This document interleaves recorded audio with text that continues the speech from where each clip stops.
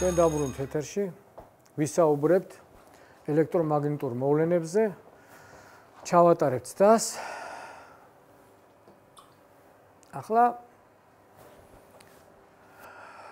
1820 წელს დანიელმა ფიზიკოსმა ჰანს ქრისტიან ერსტედმა ჩაატარა ცდა, მაგრამ აი რა ცდაც მან ჩაატარა, ჩვენ მსგავსი ცდა, მოდით ჩვენ თვითონ ჩავატაროთ. ჯერ შევხედოთ რა გვაქვს ეკრანზე. კვების წყარო, მის მიმდევრობით არის ჩართული ჩამრთველი და გამტარი, რომელიც აგერ დადებით პოლუსთან არის შეერთებული ერთი ბოლო მეორე მინუსთან. მოდით აქვე გვაქვს საყრდენი. მოვათავსოთ მაგნიტური ის არის აი ამ საყრდენზე და ჩავთოთ წრედი. ნახეთ, ის არის გადაიხარა, შემოტრიალდა. რა დასკვნა შეგვიძლია გამოვიტანოთ აქედან? ყველაზე მთავარი. რა მოხდა?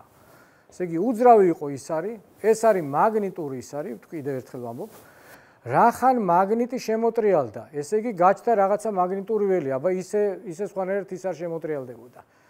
გამოვიდა რომ როგორც კი წრედში გავიდა დენი, მაშინვე რაღაცა ისეთი წარმოიშვა, ანუ კონკრეტულად წარმოიშვა მაგნიტური ველი, რომელმაც ისარზე მოახდინა გავლენა.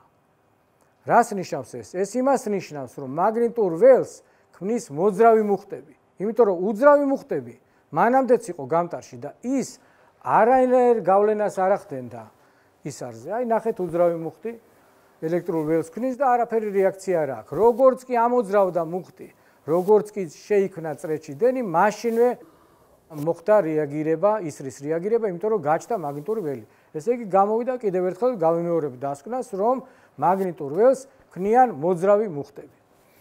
ეხლა რას ეს ველი როგორ უნდა დავინახოთ? ეს ხო უხილავია. რა საშუალებაა მისაც რომ ეს ველი დავინახოთ? ნუ ერთ-ერთი ხერხია, როგორც აკეთებენ ამას, რკინის ნაკლიფს ყრიან გამტარის გარშემო, ატარებენ გამტარში დენს და მის გარშემო ჩდება კონცენტრირებული წრეები. ანუ საერთო ცენტრი აქვთ ამ წრეებს და ცენტრს წარმოადგენს თვით ეს გამტარი. ეს ვიზუალურად დავინახეთ, მაგრამ ამ წირებს აქვს მიმართულება. ეს მიმართულება როგორ დავადგინოთ? ასეთი ხერხით. ისევ დავაწყოთ ისრები, ოღონდ მაგნიტური ის არის, დიდი რაოდენობით დავაწყოთ ამ გამტარის გარშემო და დავაკვირდეთ, რომ ორიენტირებულია თუ ხედავთ ყველა თითოეული ის არის რაღაცა გარკვეულ იმაში. მდგომარეობაშია. შევცვალოთ პოლარობა, დენის მიმართულება გამტარში შეიცვალა და 180 გრადუსით შემოტრიალდა ისრები. ისევ და აქედან შეგვიძლია გამოვიტანოთ დასკვნა. ყველა წერტილში სხვადასხვა მიმართულება აქვს ამ წირებს. და წირების მიმართულება ითვლება მოცემულ წერტილში ის მხარე, საითაც არის ჩრდილოეთის ბოლო. ანუ მაგნიტური ისრის ჩრდილოეთის ბოლო, საითაც არის მიმართული, სწორედ იმ მხარეს არის მიმართული მაგნიტური ველის ძალწირის მიმართულება. ახლა ვნახოთ ასეთი რამე. რა ხერხი მოვიფიქროთ იმისაც, რომ იოლად დავადგინოთ დამოკიდებულება დენის მიმართულებასა და მაგნიტური ველის წირების მიმართულებას შორის. როგორ მოვიქცეთ? ბურღის წესია ეგრეთ წოდებული. ნახეთ, გამტარში გადის დენი, რომლის მიმართულება აგერ ისრითა გვაქვს აღნიშნული, ბურღი ასრულებს ორ მოძრაობას. რატომ მაინც და მაინც ბურღი ავარჩიეთ? იმიტომ რომ ორ მოძრაობას აკეთებს გადატანის და ბრუნვის, ხო ერთდროულად. ესე იგი, თუ ბურღი გადაადგილდება ამ დენის მიმართულებით, აი მისი ტარის ბრუნვის მიმართულება ემთხვევა მაგნიტური ველის წირების მიმართულებას. მოცემულ მომენტში საათის მიმართულებით ბრუნავს და როგორც ხედავთ, აი ეს წირები, მაგნიტური ველის წირებიც საათის მიმართულებით არის. ეს არის ბურღის წესით განსაზღვრა წირების მიმართულების. გადავიდეთ სხვა საკითხზე. მაგნიტური ველის ინდუქცია. გავიხსენოთ ერთი რამე, რომ თქვით, რომ დენიანი გამტარი ქმნის მაგნიტურ ველს. ეს უკვე დავადგინეთ. რის საშუალებითაც ის მოქმედებს სხვა დენიან გამტარზე. ამ მოვლენას ეწოდება მაგნიტური ველის ინდუქცია. აღინიშნება B100 და თუ დავაკვირდებით, თითოეულ წერტილში მას აქვს მაგნიტური წირების მხების მიმართულება. ეს წრფივი გამტარებისთვის გვაქვს, ეს კოჭა არის აღებული, აქაც მხების მიმართულება აქვს. ეს ჩვეულებრივი მაგნიტი, ანუ დენიანი კოჭას მაგნიტური ველის მაგნიტური ინდუქციის წირები გვაქვს, აქ წრფივი გამტარის წირები გვაქვს, აქ ჩვეულებრივი მაგნიტი გვაქვს. ეხლა რაოდენობრივად რომ აღწეროთ მაგნიტური ველი, იმიტომ რომ მარტო ვექტორია, ხო, ვექტორული სიდიდეა, მოდულიც ხო უნდა განსაზღვროთ, მაგრამ ასეთიც და ჩავატაროთ სწორედ ამის დასადგენად. შევხედოთ რა გვაქვს. დენის წყარო, ჩამრთველი რეოსტატი და ჩარჩო, ჩარჩო, რომელშიც უნდა გავატაროთ დენი, ეს ჩარჩო მოთავსებულია მაგნიტის პოლუსებს შორის. გავატაროთ დენი, ჩარჩო გადაიხარა და ამ ცდის საფუძველზე დაადგინეს, რომ ძალა, რომელმაც იმოქმედა ამ ჩარჩოზე, პირდაპირ პროპორციულია დენის ძალისა, რომელიც ამ ჩარჩოში გადის, სიგრძის, ამის გამტარის სიგრძის და მაგნიტური ინდუქციის. შესაბამისად, რაც უფრო მძლავრი მაგნიტია, მით მეტი ინდუქცია, უფრო დიდი ძალა იმოქმედებს. ეს თემა ამ ძალას უწოდეს ამპერის ძალა. ამპერის საპატივცემლოდ, ეს მისი პირადი ძალა არ გეგონოთ. ცდიდან დადგინდა, რომ ძალა, რომელმაც იმოქმედა გამტარზე, პირდაპირ პროპორციულია გამტარის სიგრძის, მასში გამავალი დენის და მაგნიტური ინდუქციის. ამ ძალას ფრანგი მეცნიერი ამპერის საპატივცემლოდ ამპერის ძალა უწოდეს. მაგნიტური ინდუქციის მოდული, განვარტოთ ახლა რას ნიშნავს მაგნიტური ინდუქციის მოდული. ამისათვის შევხედოთ ნახას. გვაქვს ერთგვაროვანი მაგნიტური ველი. ვისაუბროთ ახლა მაგნიტური ინდუქციაზე, განსაზღვროთ მისი ერთეული არის ტესლა. ტესლა ისეთი ერთგვაროვანი მაგნიტური ველის ინდუქცია, რომლის ინდუქციის წირების მართობულად მოთავსებულ 1 მეტრის სიგრძის გამტარში, რომელშიც გადის 1 ამპერი დენი, მასზე მოქმედებს 1 ნიუტონი ძალა. მაშასადამე ეს ჩვენ განმარტეთ ძალა რა არის, მაგრამ საით არის ეს ძალა მიმართული? ამასაც უნდა დადგენა. ამ შემთხვევაში გამოვიყენოთ მარცხენა ხელის წესი, თუ მაგნიტური ინდუქციის წირები შედის ხელის გულში და გაშლილი 4 თითი გვიჩვენებს გამტარში გამავალი დენის მიმართულებას, 90 გრადუსით გაშლილი ცერა თითი გვიჩვენებს ამ ძალის მიმართულებას, ანუ ამპერის ძალის მიმართულებას. შემდეგი საკითხი, დენიანი კოჭას მაგნიტური ველი. მაგნიტური ველის გაძლიერება როგორ არის შესაძლებელი?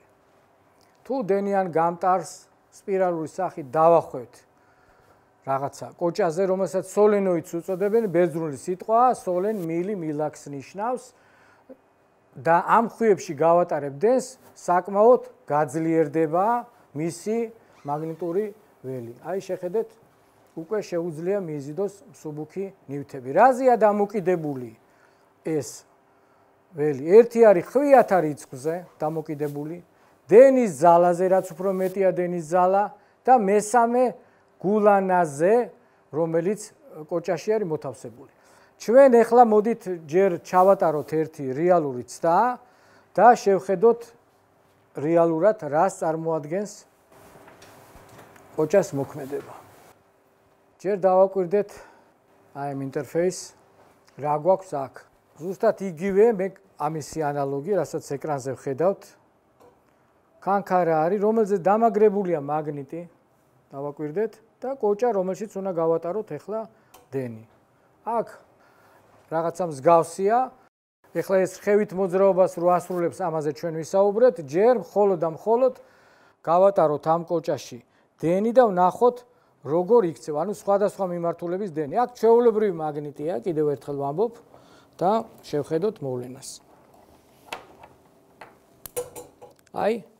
ერთი მიმართულების დენი გავატარე, შეიზიდა გულანა შიგნით, გამოვთეთ და ახლა მეორე მიმართულების დენი.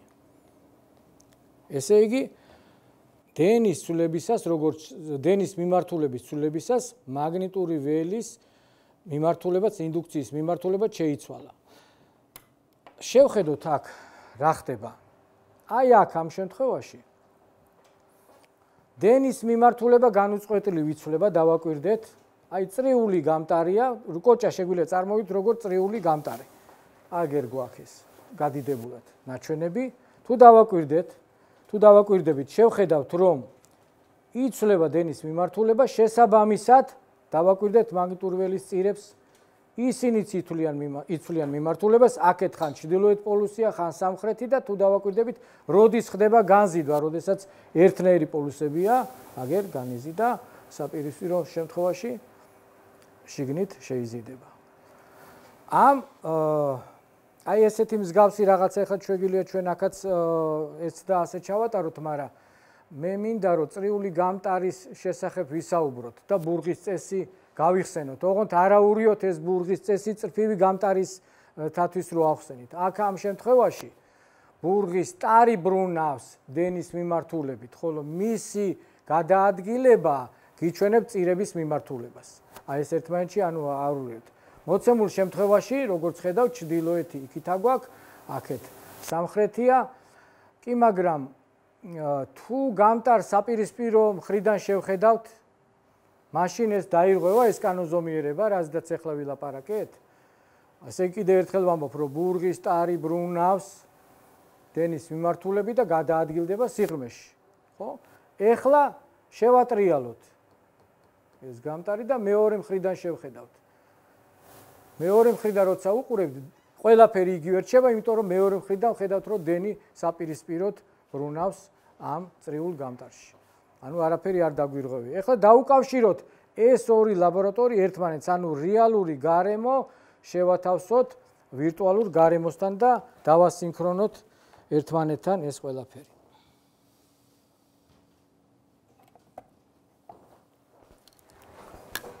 აი ეხლა დავასინქრონოთ.